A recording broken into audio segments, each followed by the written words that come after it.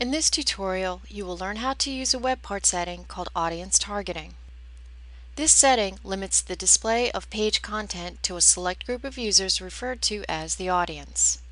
This is not a security feature. It is basically a filter being applied to page content.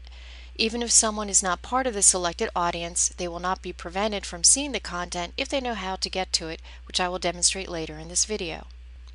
For this demonstration, I will be working on the IT page. On this page, there is an internal task list that is only relevant to the employees of this department. So I will use audience targeting to make this task list only available to IT personnel. When a non-IT user views this page, the task list will not be visible.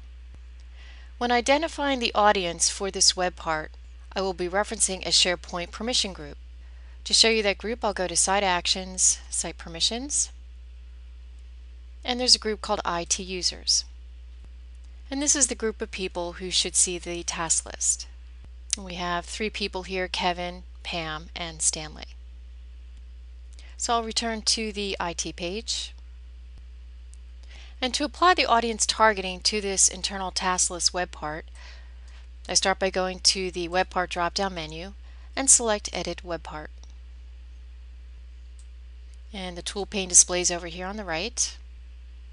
I need to expand the Advanced section, scroll down to the bottom, and here is the Audience Targeting section.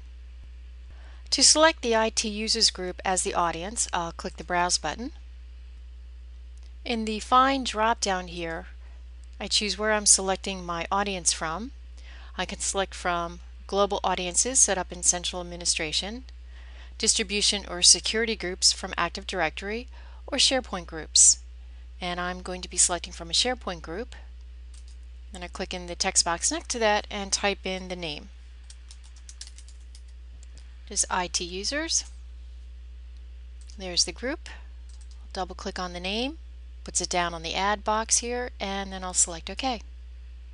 So now the IT Users group is identified as the target audience. I'll choose OK. Now I am not part of the IT Users group, so you'll see when I refresh this screen I will no longer be able to see this list. So now that I've refreshed the screen, I cannot see the task list because I'm not a member of the IT Users group, even though I have the permission level of a site administrator. However, if I choose All Site Content, which lists all the lists and libraries for this site, I can get right to the internal task list from here. But if I return to the IT page where the task list web part resides, I cannot see that web part. So as I mentioned earlier, this is just a visual filter. It is not a security feature. So next I'll log in as one of the selected audience members, either Pam, Kevin, or Stanley. Let's go up to the menu here, choose Sign as a different user, and I'll log in as Pam.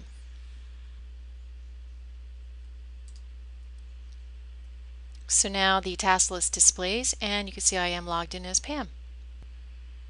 And next I'll log in as somebody from the sales department, not IT.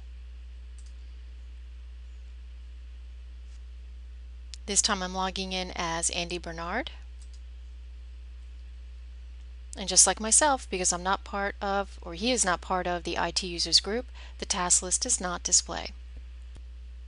If Andy goes to All Site Content, he still has access to the internal task list should he want to see it. So just to demonstrate again that audience targeting is not to be used as a permission tool. Its purpose is to make the page content relevant to the user viewing it. For information regarding SharePoint security permissions, please see the video titled Working with Users and Permissions in the SharePoint Foundation set of videos.